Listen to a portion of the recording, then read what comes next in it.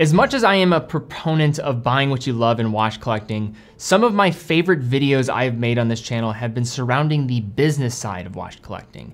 And today we are going to be looking at the top selling Swiss watch brands and much more by analyzing a report from LuxeConsult and Morgan Stanley. This is their 6th year of creating this report, and I wait for it every year like it's Christmas morning, and I was able to get my hands on all 38 pages of this year's report, and I wanted to share some of the findings within it. For the sake of this video, we'll be breaking down this report into 3 primary categories. First, looking at the top 10 brands in the Swiss watch industry based on turnover, then look quickly at the following 10 brands that make up the top 20 while calling out some of the most notable winners in the industry overall. And to close, we'll look at some high-level figures on exports and value totals, as some of them are encouraging and others alarming.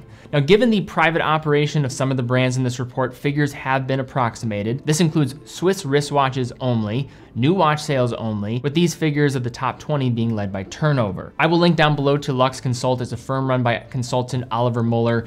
And in the description at the bottom, we'll also have an explanation of how this market share is calculated for those that are interested in just investigating this a little bit further. All the info and the charts in this report cannot be reproduced without LuxeConsult and Morgan Stanley's express authorization. I had to get approval for all this. As always, buy and wear what you love. That said, I do think it is beneficial at times to have this activity to look at reports like this, as it offers some compelling takeaways to learn from and help us to better understand consumer behavior on a global scale. And since we're going to be talking about sales data here mostly, if you want just a general crash course on the world of Swiss watches, I'd recommend checking out our article down below looking at 57 of some of the top brands in Swiss watchmaking that you should know as an enthusiast. In the article, we go through some details that you should know about their founding, some information of some of their top models, and some other facts to be aware of when looking at the brand. Link will be in the description down below. Now, to kick us off here, let's look at the top 10 brands in turnover in Swiss watches based on 2022 sales results. So to kick us off at number 1, we have Rolex, coming in with 9.3 billion Swiss francs in turnover. And all the figures in this report are in Swiss francs. A couple things looking at that 9.3 billion number from Rolex, that is up 21% year over year, with 1.2 million watches approximately being sold in the annual period. When looking at the total retail value of the Swiss watch market, Rolex accounts for 29% of the total. Remarkable numbers. And here where I am in the US is even more dramatic, with Rolex accounting for 40% of the US market. And just to give some further context to how large that number is, if you want to compare it to another segment, let's talk about Apple in the smartphone market. They're roughly around 50% of the US smartphone market in general. Now, the Rolex group, including Tudor, is reaching 30.9% of the total retail value in Swiss watches, making it the largest group in all of Swiss watchmaking, despite only consisting of 2 brands, with Tudor making up just a small fraction of the total. Next, we have Cartier at number 2 with 2.75 billion, having 620,000 units sold, equating to 7% share in the total retail value of the Swiss watch industry.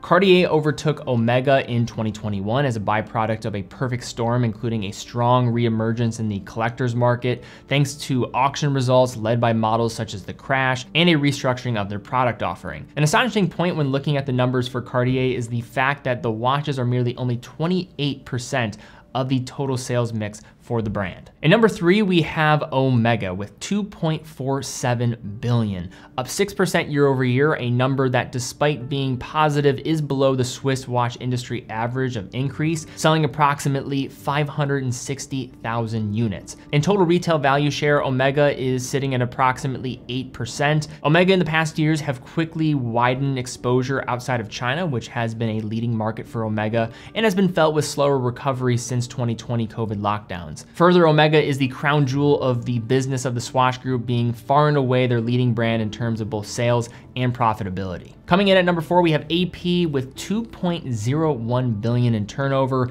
50,000 units approximately, up a staggering 27% year over year, which certainly benefited greatly from this being a big year for the Royal Oak, celebrating 50 years. Last year, they were roughly 4.7% of the total retail value in Swiss watches, an impressive figure for a privately owned organization and a nice climb from 2018, where the brand was sitting around 7th in the Swiss watch industry. At number 5, we have Patek Philippe at 1.8 billion in turnover, based on approximately 68,000 units sold, up 18% year over year in turnover. Patek accounted for 5% of the total retail value in Swiss watches in 2022. When examining Patek's position, it is important to keep in mind we saw a discontinuation of one of their best sellers, the 5711, which certainly played a role in AP solidifying its position at number 4. Next, although being polarizing, perhaps the greatest success story in modern watchmaking, Richard Mille. A brand that was only started in 2001, now firmly sitting in the 6th position in total turnover in the Swiss watch industry with 1.3 billion, with sales up 15% year over year. What is remarkable about Richard Mille further is despite the polarizing position, they have exploded with their turnover in a very short period of time.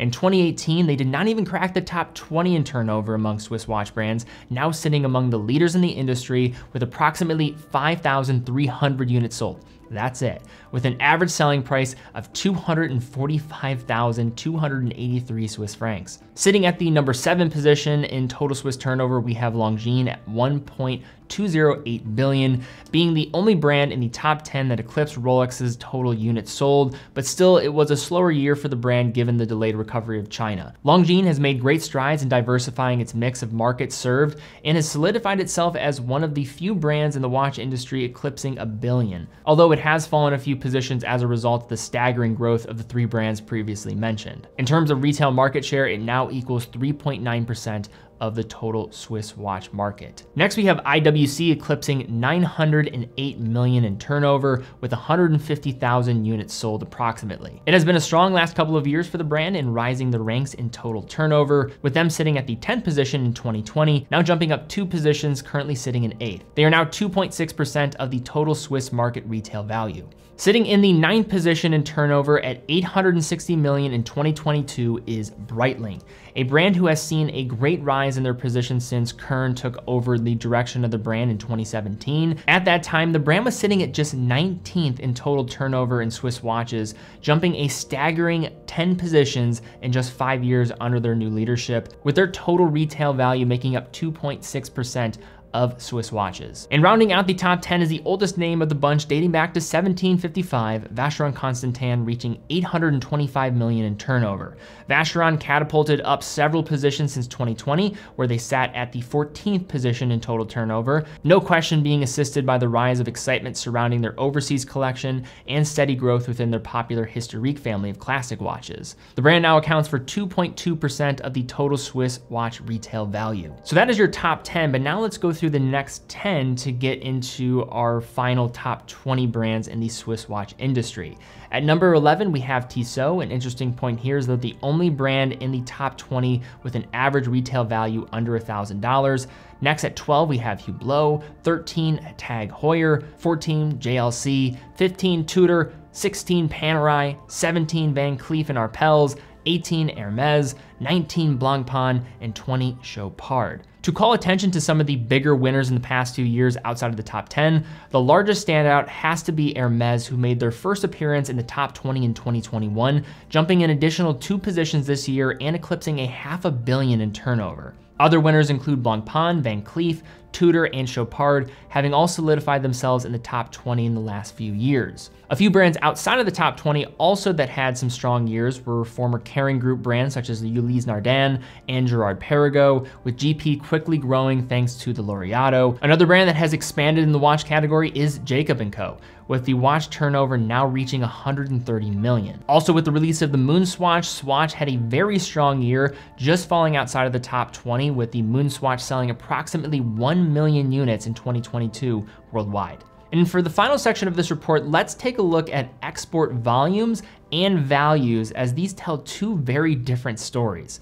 In terms of total exports by volume, there were approximately 15.8 million Swiss watches exported in 2022.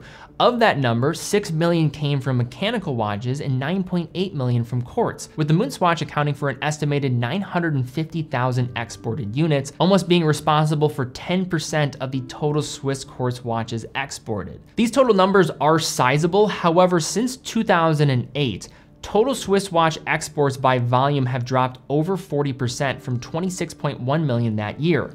An interesting point when examining this data is how Swiss mechanical watches have been much more steady in terms of exports, as in 2008, 4.3 million Swiss mechanical watches were exported, meaning in 2022, reports show a 38% increase from that 2008 figure. However, it is down from the peak of 2014 when the total mechanical Swiss watch exports reached 8.1 million. That considered, the real reason for these down export figures are from affordable quartz watches, a segment that no question has been impacted the most by the emergence of smartwatches, with there being roughly 90 million smartwatches sold in just 2022 alone. Yet to paint a full picture of this story, we must also look at the total value of the Swiss watch market.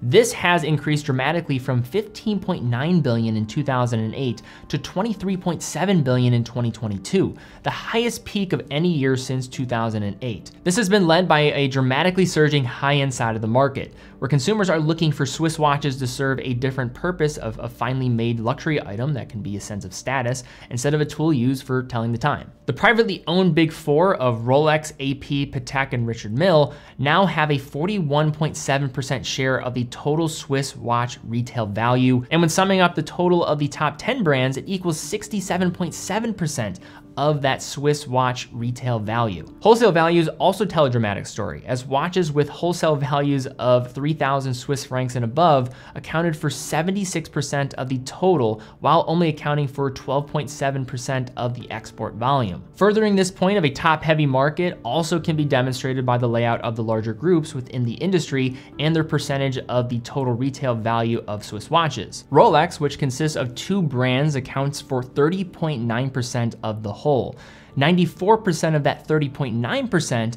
coming from Rolex, with just 6% coming from Tudor, just to give some scale to how large Rolex is in comparison. The Swatch Group comes in second, with their chunk of the pie being 19.8%. Richemont is not far behind at 19.5%.